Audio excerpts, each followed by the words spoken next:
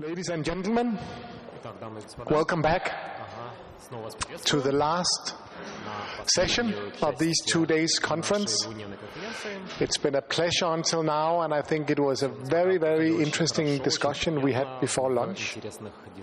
Hopefully also for you, but it's of course always interesting if you come from the outside and are supposed to say something about how it looks outside a country, and then when you, as a result of that discussion, gets an insight into the country that you're visiting. I must say it was very, very interesting. Maria? Oh, you say Maria? You say Maria? From Norway? Heia Norge. That's what they say when Norway are playing football against Denmark, huh?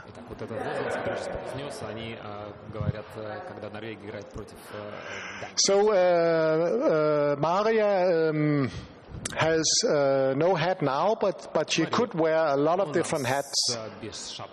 Journalist, film director, human rights activist, and also until, what is that now, half a year ago? Film consultant at the Norwegian Film Institutes. As you know, the Scandinavian countries have very strong national funding, and all of both Denmark, Norway, Sweden and Finland have strong funding bodies for film in general, including documentary film. And Maria took time off from directing film for 4 years, was it? As a film consultant at the Norwegian Film Institute. So Maria, please, here's the mic. Hello everybody, I'm so happy to be here in St. Petersburg. It's been 15 years since I was here last time. I'm very honored to be here. He didn't say that I'm actually half Polish also, so I went to the Polish Film Academy and I was raised on Soviet and Russian films, among others. So that's my background actually. And 15 years ago, when I was here, I actually did my last 35mm film, which was Norwegian-Russian kind of co-production with Lenfilm. So it was a part of a feature film. So it's even emotional for me to be back here and to see the streets again of St. Petersburg. And I find myself to be kind of the last 35mm generation, with the sentiment of the 35mm and to feel the image in my hand and how I put it together, the images. So I have also gone on this road from the old cinema towards where we are today, and even though being a commission editor for 4 years and being in the film industry all this time professionally, I still questioning myself where we're going and the value of the images, but I'm still in the business because I profoundly believe in the story, in the images telling the story. And I also believe in humanity, and I'm so naive that I believe in the truth, and that we as documentary filmmakers has a mission to do in telling the stories, even though it's small, or if it's bigger, if it's a local story for your community, or if it's a global story that you want to spread out to the world. So I have prepared for you some notes, which I've been scrambling, and I don't know if I'm going to understand it myself, reading it. I have some trailers I'm going to show you with examples from Nordic documentaries for the cinema, and also one example of a transmedia project, which was a pioneering project in Norway, and to give you an update about where this project is today. But just excuse me when I have to sort of turn the pages here with just one arm available. For today's virtual reality and the amount of images and content that we are dealing with is overwhelming. And we still don't know where it is heading.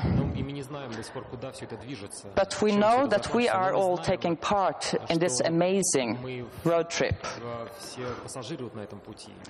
For the last 4 years, as it was mentioned earlier, I was a film commissioner at the Norwegian Film Institute, and I can give you now just a little clue about how it works.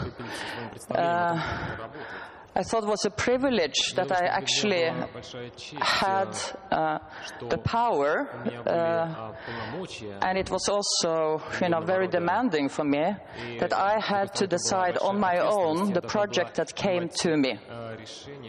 And maybe it's interesting for you to know how it works, the system in Norway. So there would be around 100 projects coming each year, and I had around 6 million euro shared together with another consultant. So we had like 2.5, nearly 3 million euro each of us each year to give out for documentary projects. And this is for documentaries for the cinema, for TV series, for documentary for the film festival, and for the TV, and also transmedia or documentaries for app. It's around 25 documentaries that I could fund during the year. The tendency was very interesting during my work period, because when I came to the Film Institute, they tended to support in majority documentaries for TV, smaller budgets, more money being spread around, and production money at once. But I thought, and this is probably from my more cinematographic Polish background, I wanted to demand more from the storytelling, have a clearer point of view and a tighter narration. So I was starting to give with purpose, more for the development, for the clearer story, and also that the documentarist would work more profoundly and more originally on their story and where they're going to put this story. So what I'm saying also is the essence. What are you telling? To keep it originally, that you know why you're making this, for which audience, and how big is your ambition for your story. Is it for that local TV station? Is it for the Scandinavian market? Is it for the international market? How do you talk with people? How do you communicate? How is your character looking, and what is the message and the story? What do you really want to tell? And this was actually very overwhelming for many, I think even majority of Norwegian documentarists, because they were related to the Norwegian TV. It means the Norwegian audience. And the TV wanted them only to relate to the Norwegian audience. They didn't want them to tell a universal story, because they thought that the Norwegian audience needed the Norwegian sort of glasses to understand the story. And in my opinion, as I look at myself as European, I think that is to underestimate the audience of today, because the audience is going global. The audience is not looking anymore with the national hat that they are putting even on me, so I'm going to take this away. I'm a filmmaker. The filmmakers want to make good stories. Basically, that's it. So more and more development projects were being done, and they were also giving the chance to go out in the European market and to present a project, and they were so surprised. People were interested in the stories. People wanted to hear what they were doing. And they were getting even very quickly, a lot of television channels who wanted to go into the project. But what they discovered is that some TVs want the project to go in one direction, another TV channel wants to go in another direction. The development period was, taking longer and longer time. They needed more money. So we actually found ourselves in a situation where projects were getting better. The story was getting bigger or more concrete, but also it was getting much more costly to make the films. So that is where we are now today, and where the new commission editors, they have to deal with this now, with very demanding and good projects, but very costly ones. So the reality in Norway is that actually less people can make documentaries, because the market is much tougher, is more professional, and it's related not only to the TV channels but to the international audience. And I think this is also where the transmedia is coming in, though in Norway it's still on a very early level. When it comes to co-production, there had been some co-production with the other Nordic countries, but when I started the job, it was very little. The ones who were more active were, for example, the Danish with the Swedish, or the Finnish with the Swedish or the Danish, while Norway was a little more on the side, because they dealt with the Norwegian TV and they didn't really look to their partners in the Nordic countries. Now this is all changing. We're a part of the Nordic co-production, making films with the colleagues. They have made several films together already. They're creating stronger and stronger Nordic teams, and now they're all starting to look for further cooperation with other partners, both in Europe, US, especially Canada is a very attractive market for the Norwegians regarding the northern dimension, and logically Russia would also be a very attractive partner. Now, I have to tell you the truth, and this is, you know what's coming now. And unfortunately, there is problems for Russian producers to get funding from Norway, from the institute. I have been fighting against it as I could, and especially using the example of the excellent filmmakers in Russia. How is it possible that if the Norwegian filmmakers want to cooperate with them, why they cannot do that? It's still not solved. But the situation is like this. For co-production, normally, let's say there's a German company. They make a film partly in France and then in South America. They have to make more than half of the film in Europe. I mean, let's say if they do it in France, they have to do more than half of the film in France for me to be able to support them. And it is the Norwegian co-producer who's applying to the institute, and they are applying with the money that the Norwegian production is taking part in this project. Are you following me? Yeah. Now, so what is it about? There is a kind of a protectionism, and now I can say it because I'm not in the institute anymore, regarding to the EU and EFTA laws, meaning they want to protect European Union filmmakers and the money for the cinema inside European Union. So the filmmaker and the production company also has to be from the European Union, meaning excluding Russia. Now, there are other agreements, so there's called something about the Barents Cooperation in the north. That is a place where you can actually get money from Norway for film production, but it's not the same amount as you would get from the Norwegian Film Institute. This problem with the Russian producer getting money in Norway for their projects is still going on today. It might be that it will change in the future, but it's still not the case. So we will see where it's going, and I will keep you updated if you want to have the information from me. if something changes, I will let you know about this. I can just give you also one example. A German company co-producing with a Norwegian production company wants to make a film about Russian Sami near Murmansk region, Kola Peninsula. And they are part of Norwegian Sami also. But since the whole story took part in the Kola Peninsula in Russia, it was not possible to support this film. Even though I wanted to support it, I could not. I was not allowed to. And even the producer, he complained to the culture ministry using the example that this is Sami people, which is part of also the Norwegian Sami, but it was refused. I can answer you more questions about this later if you'd like to.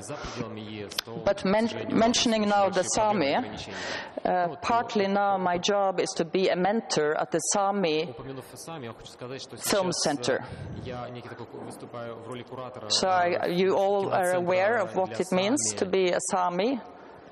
Yeah, indigenous people of Norway, Finland, Sweden and Russia.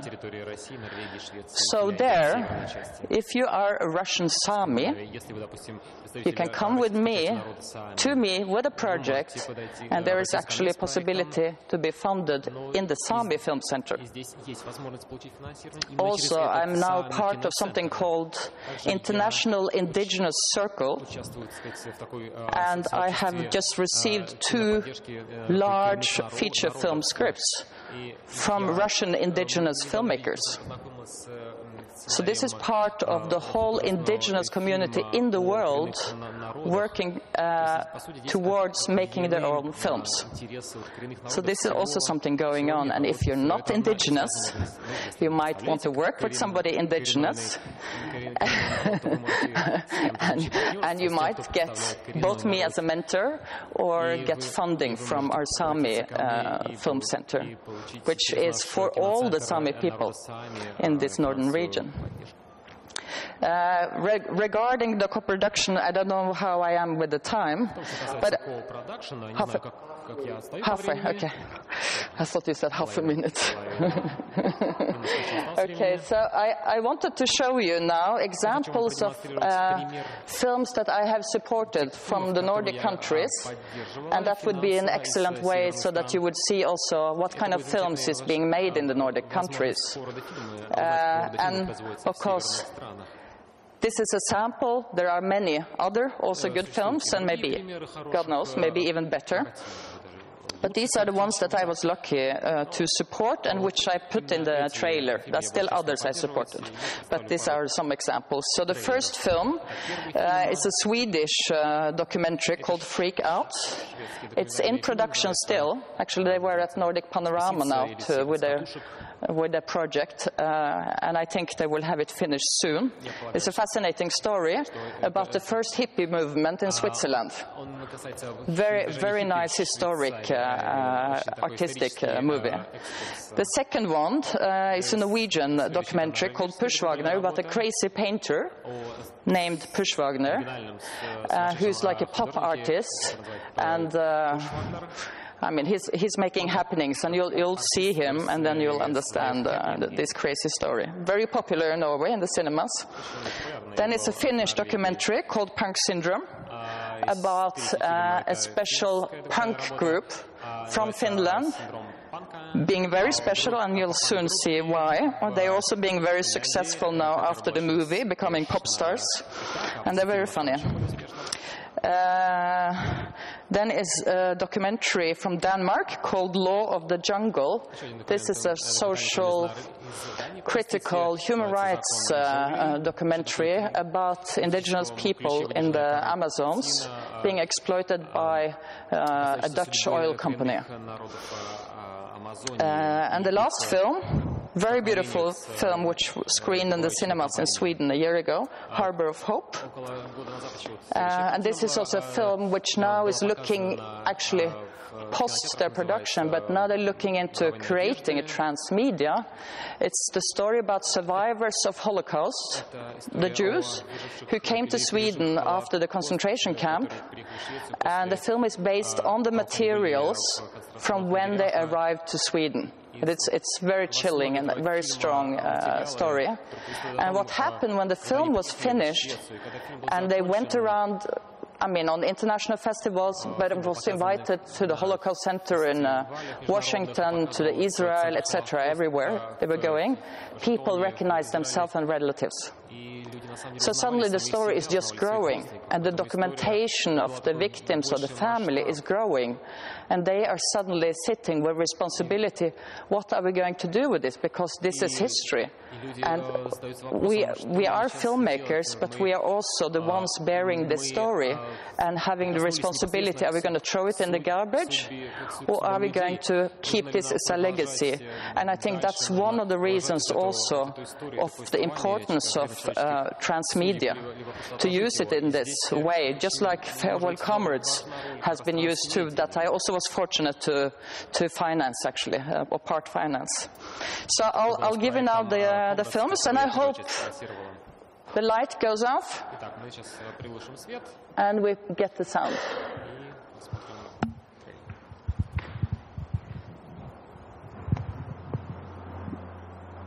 Do we have a sound? You know, back in those days, for us, the world was pretty much like today. Globalization, raw capitalism, fast communication spanning the globe.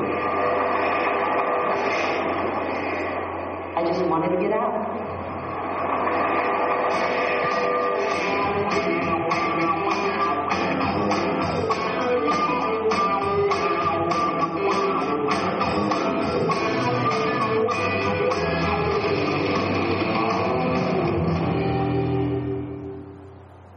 You want to see more of that? You will.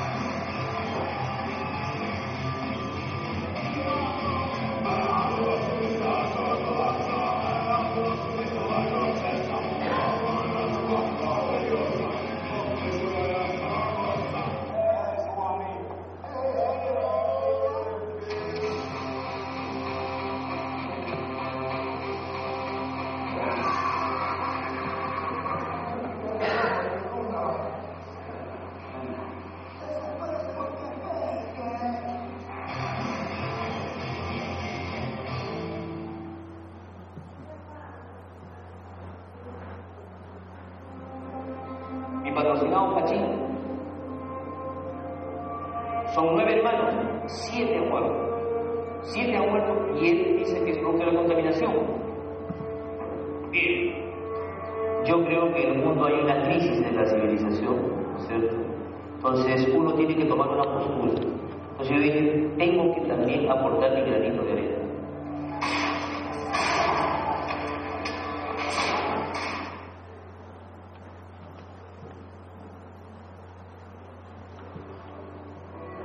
There's none other. This is one in the front. Oh my God. That's me. Yeah, it's me.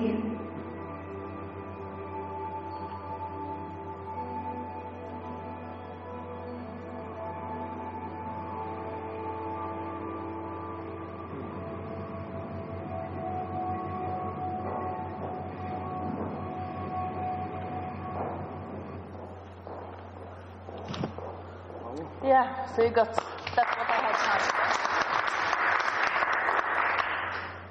But I think I think what's important in all these films is passion. It's the desire to show and to be alive. It's a little rock and roll, but it's, you know, you got the energy and it's pulsating and the wish to tell the story and to share it with the audience. I think that's the important drive.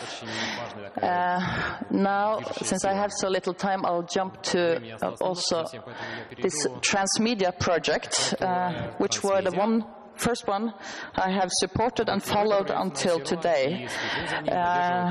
They started to get project funding in 2010, and they are now about to finish the film.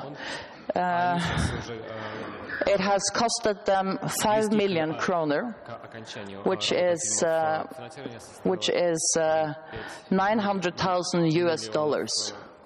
It has taken them double the time than if they were only making a documentary film, and of course double the money also. And I think, you know, just this simple example will tell you, you know, the difference between just making a documentary film with your little web page or to really to immerse into the transmedia. And if you write it down, I mean, you can look it up on your own, www.projektmokken.com.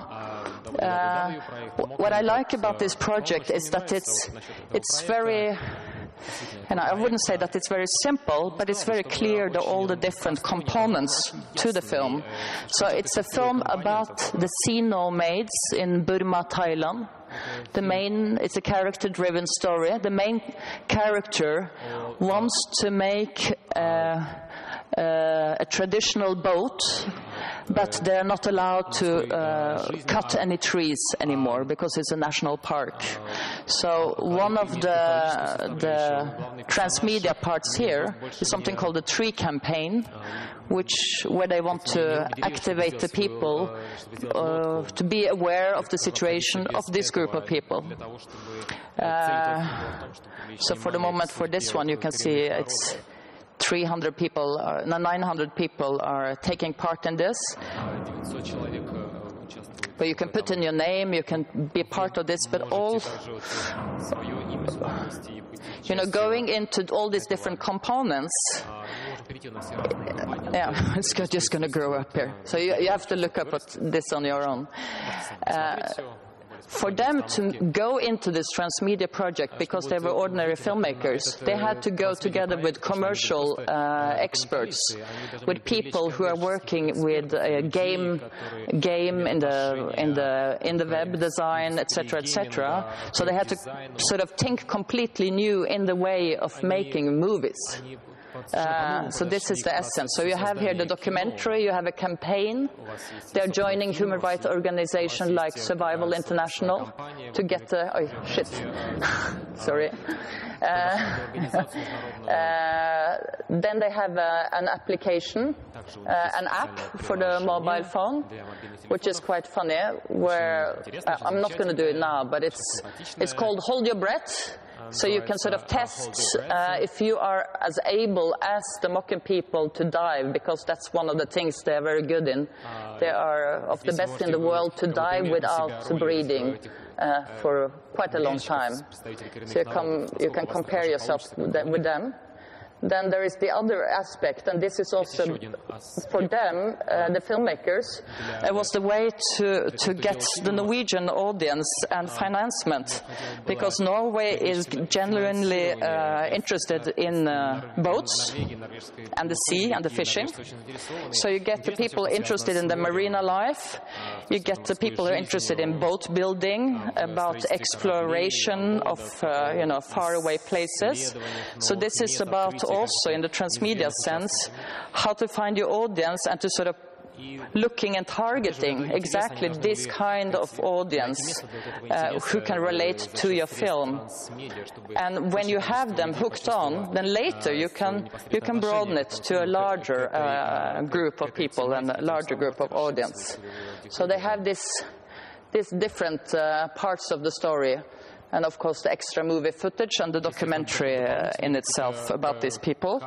And the sense is also that the Moken people are going to take over this project later, because this is also one part which is quite tricky. If you're not a big production company with a lot of income coming in, how do you keep the transmedia project going on after you used up the money you got for the financement of this? So, related to this kind of topics, working, for example, with a humanitarian or a human rights organization, they can later fund to keep the page going and also to activate or to give the jobs to those people who are the characters or part of that group of people who are in the movie, so that they will take over themselves this story and continuing it, and even it will create jobs for these people. So you have to think on the long run, not only when you're making the film, you're getting a budget, but how you're going to keep this page up, because transmedia is the interactive. So you will always get the audience communicating with you, and you have to be a webmaster communicating back, and it's actually very expensive to keep this going. So this is part of doing the transmedia. Who is going to pay for this later, and who are you going to involve in this project? Okay, I think I used up my time, so maybe I'm going to take questions now.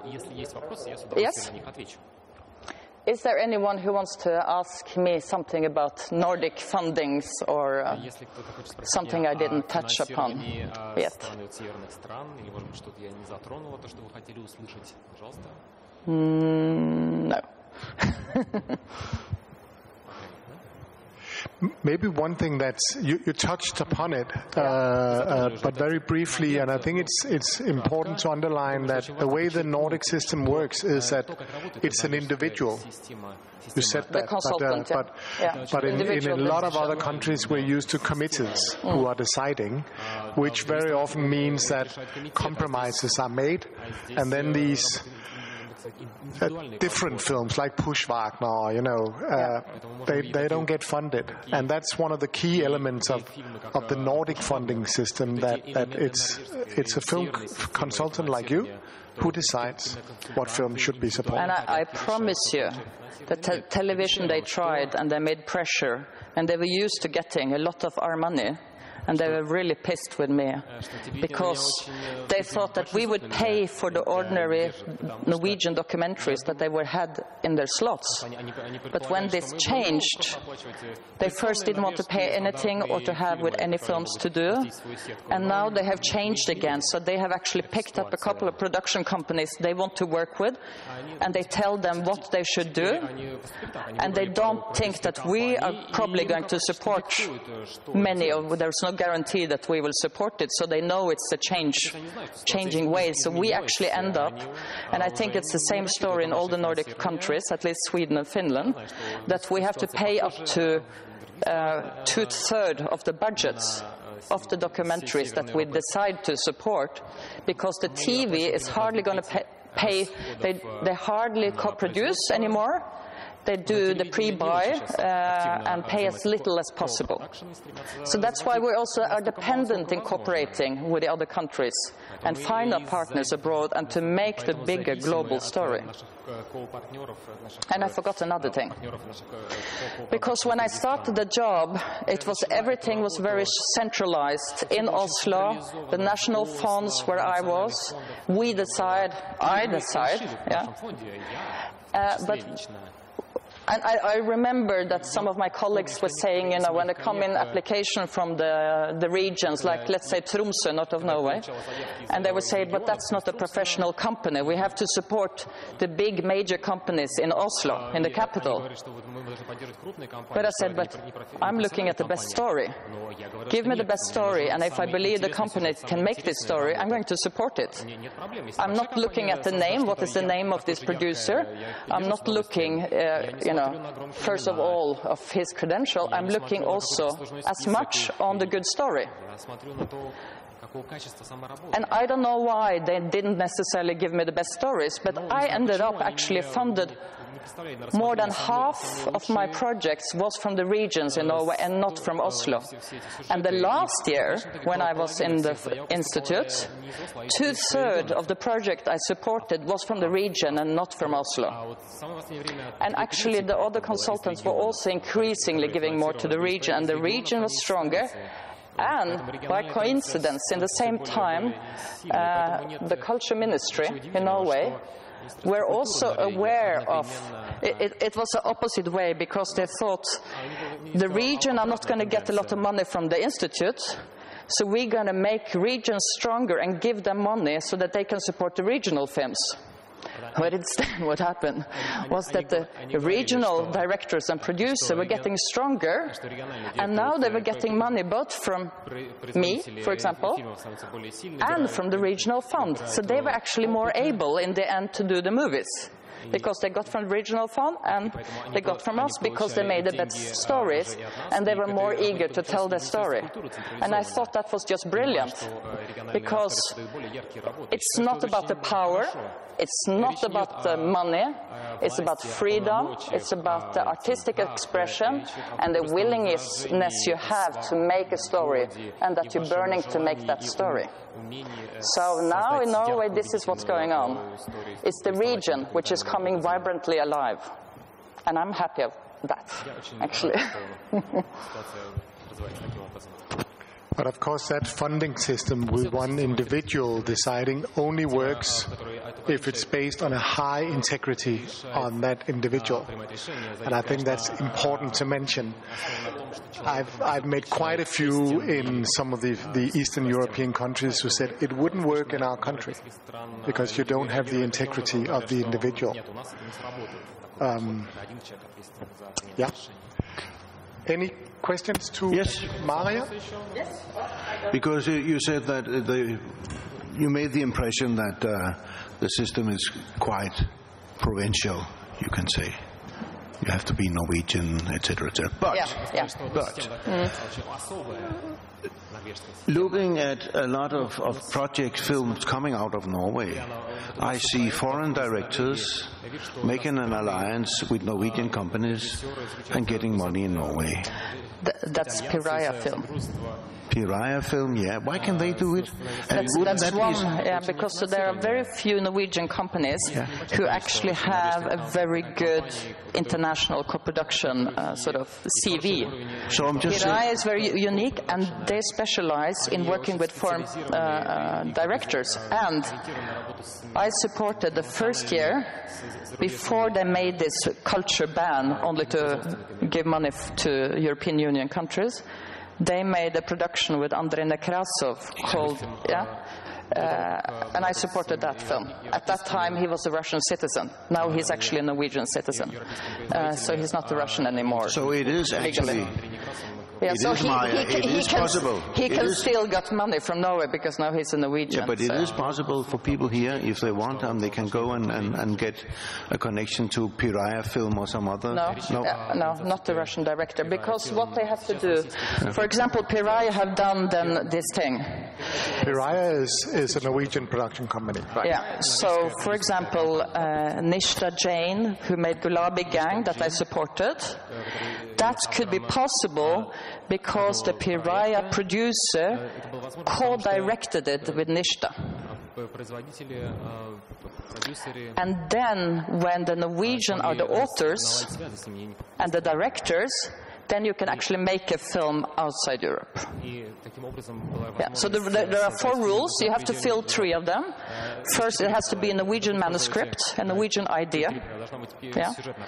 Then, secondly, it has to be about Norwegian culture and history and society. Number 3, it has to take place in Norway or European Union. And number 4, the majority have to be Norwegian people, or they have to have significant roles in the production. So it's a tricky one. But the good thing, as you mentioned, for co-productions, this system is probably going to will not exist anymore in Norway. They're changing it for co-productions. That's what they're saying. And they're saying that if it doesn't go for Norway, for Denmark, Sweden, and Finland. So this is a particularly Norwegian thing. Yeah. So it's not a other Scandinavian. countries it's okay. Yeah.